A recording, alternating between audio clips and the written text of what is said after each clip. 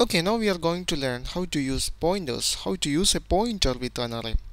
So here in this example, I already declared an array that contain a name called John that contain 4 characters.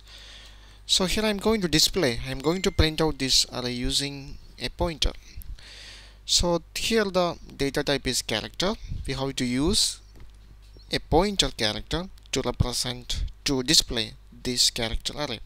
So here I declare a character pointer ptr. Ptr is a pointer that represents an address of a character. Okay, now I initialize the pointer with an address. So ptr equal to name.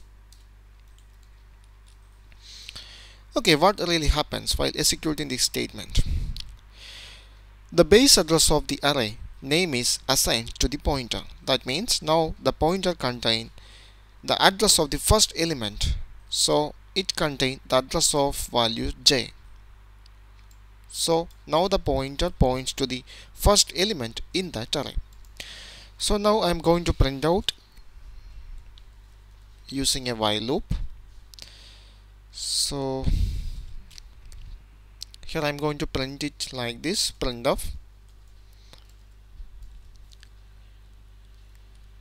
Here we are going to print each character, so use %c,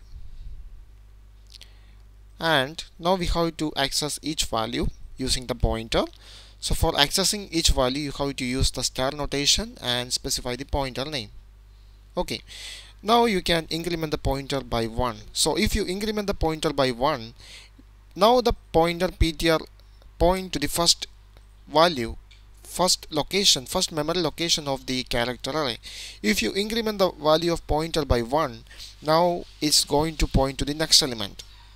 If you again increment the value by 1, again it's going to the third element. Okay, so here I'm going to increment the value of pointer by 1, ptr++. Now here I'm going to put the condition ptr star ptr while star ptr, that means the value of pointer not equal to last character of the string, which is /0. Okay, you have to specify it in single quotes because it's a character.